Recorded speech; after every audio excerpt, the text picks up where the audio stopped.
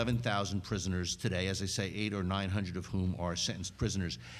If, to get to my formulation, if through bail reform, through swifter processing of prisoners, if the city were adjudicating criminal cases, that is from the point of arrest to the point of final disposition, whether it be dismissal, conviction, whatever, today, as fast as they were 20 years ago, there would be several thousand fewer people confined in the city's jails. So if we did that, and if the state legislature acted on the several proposals it has in front of it to change the age of criminal responsibility, and we moved the juveniles, right? 3 years ago, the Sentencing Commission that Judge Lippman established, of which I serve as executive director, made, I thought, a good proposal to do just that.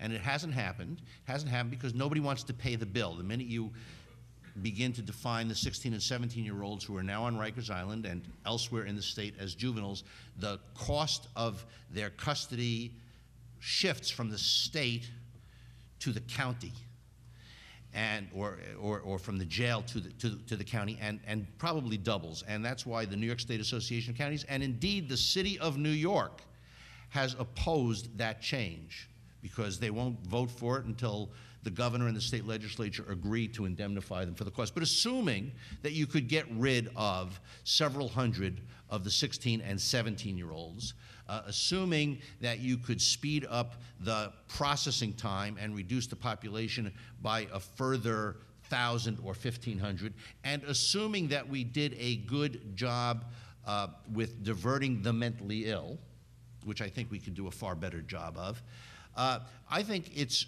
within the realm of possibility that the city's jail population that it really is responsible for, and there's always going to be a jail population, let's not kid ourselves, there's never going to be a time when the city doesn't have to have a jail and a system of jails, could get down to the neighborhood of 6,000.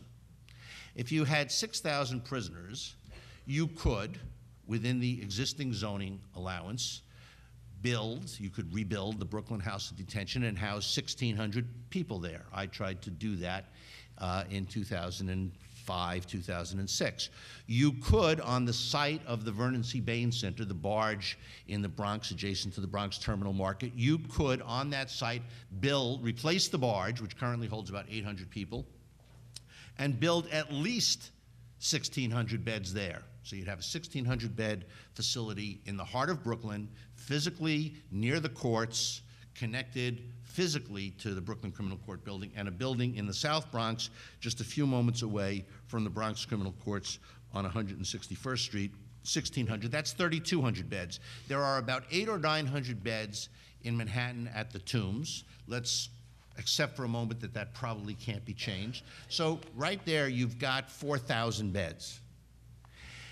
In Queens, the old Queens House of Detention was built for about 400, but people I've spoken to say that if you raised that building down to its foundations, you could probably build a state-of-the-art building for 1,000 there. That's 5,000 beds in well-designed, modern buildings designed not to be cannibalized for weapons, designed humanistically, with good air circulation, with air conditioning, with access to light, with living units that respect human dignity, with classrooms, with space to do all the things we would wish to have our jails do. That's 5,000 beds. I'll accept that close to 1,000 of the sentenced prisoners may have to remain on Rikers Island, but you would have then 4 facilities, each no larger than 1,600 people, far more manageable, located in the boroughs, near the courts, and the sentenced prisoners would remain on Rikers Island. I think that's doable.